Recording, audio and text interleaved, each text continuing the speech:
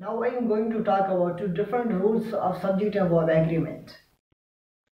First of all, this rule tells us that if the subject of any sentence can be name of any books, any title, any quotation, or any name of an institution or organization, plural in form, but actually singular in meaning, always take the singular verb.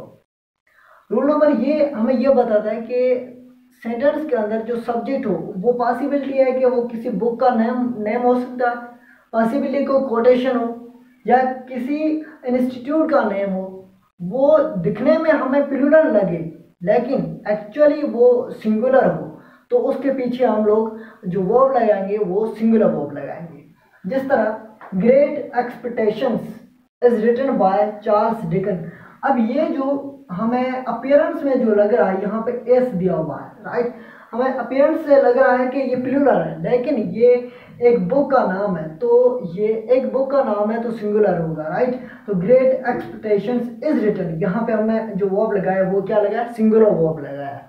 तो आप लोगों को पता होना चाहिए जब भी किसी बुक का नाम हो वो अपीयरेंस में चाहिए सिंगुलर लगे या प्लूरल लगे, लेकिन आप लोग वर्ब जो लगाना उसके साथ एग्री करेगा वो सिंगुलर वर्ब एग्री करेगा, राइट। तो ये रूल आप लोगों को बता रहा है कि किसी भी बुक का नेम हो वो फिजिकल अपीयरेंस में से आपको लगे सिंगुलर लगे या प्लूरल लगे, लेकिन वर्ब सिंगुलर लगेगा, राइट।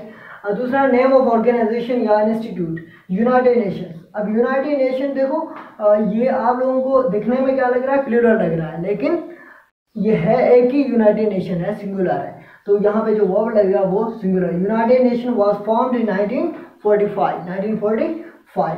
तो यहाँ पे देखो हमने कहा यहाँ पे प्लूरल इन फॉर्म बट दिखने में प्लूरल लगे, बट एक्चुअली इन सिंगुलर। यहाँ पे जो इसकी एक्चुअल में है वो सिंगुलर है, तो यहाँ पे वर्ब जो लगेगा वो सिंगुलर वर्ब लगेगा, तो हमने सिंगुलर वर्ब लगाया, राइट। उसके बाद देखो कोटेशन की हमने बात की, all men are born equal is a universal truth, यहाँ पे हमने इज लगाया, ये कोटेशन था यहाँ से लेकर यहाँ तक, और इसके बाद हमने क्या लगाया, इज लगाया।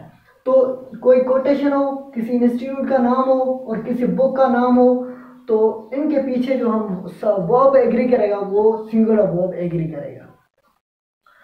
और दूसरा रूल हमें ये बताता है कि किसी भी सेंटेंस का जो सब्जेक्ट हो वो या तो सम ऑफ मनी हो या पीरियड ऑफ टाइम हो या डिस्टेंस हो, या क्या हो, डिस्टेंस, या कोई कितना डिस्टेंस हो या पीरियड ऑफ टाइम हो या सम ऑफ मनी हो, और वो हम लोग शोएंगे सिंगल यूनिट, और वो क्या शो करे, सिंगल यूनिट शो करे, तो उसके पीछे हम लोग जो वर्ब लगाएंगे वो क्या लगाएंगे, सिंगल लगेगा। सिंगल यूनिट कैसे, 5000 रुपीज़, यहाँ पे जो 5000 रुपीज़ की बात करें, अब 5000 रुपीज़ एक सिंगल यूनिट तस्लीम कर रहे हैं हम लोग, क्या कर रहे हैं, सिंगल यूनिट, 5000 रुपीज़।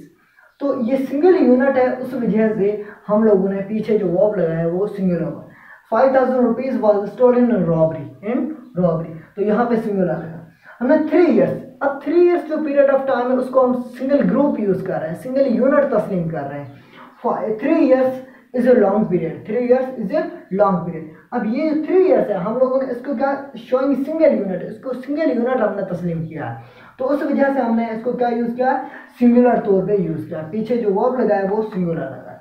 यहाँ पे देखो 4 माइल्स, यहाँ से लेकर 4 माइल्स आगे जाओ और इस सारे डिस्टेंस को हमने एक यूनिट तस्लीम किया, एक यूनिट यहाँ से लेकर वहाँ तक जो भी जितना भी है वो एक सिंगल यूनिट है। जब सिंगल यूनिट है तो हम लोगों ने पीछे जो वर्ब लगाया वो भी सिंगुलर ही लगेगा।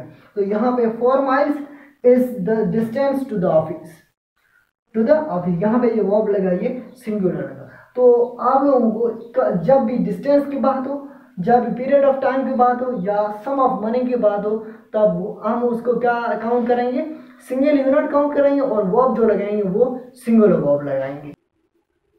Now we talk about 2 other different rule of subject and verb agreement. So this rule tells us that some nouns are singular in form but plural in meaning. They always take plural verb.